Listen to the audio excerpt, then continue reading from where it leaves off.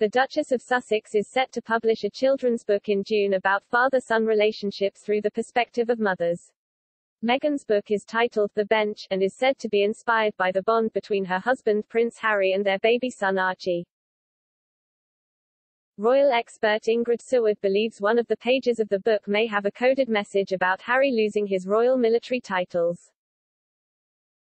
The Duke of Sussex lost his titles after the couple officially stepped back from their roles as senior royals.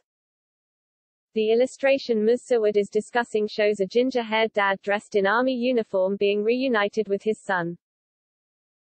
The dad is playfully throwing his child in the air while the mum watches through the window.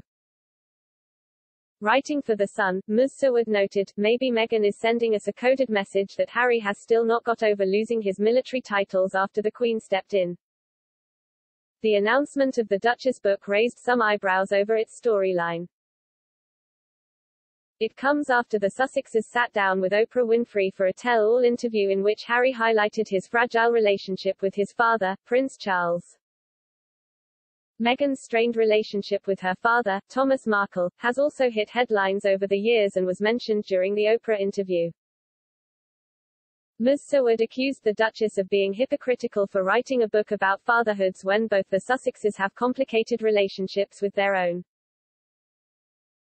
She said she was surprised at Meghan's hypocrisy in writing a book about the joy of father and son bonding when the relationship between Harry and his own father Prince Charles has been brought to an all-time low by their Oprah interview.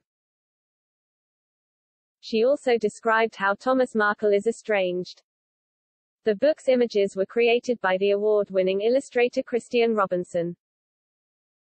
In a statement, the Duchess said, "The Bench started as a poem I wrote for my husband on Father's Day, the month after Archie was born.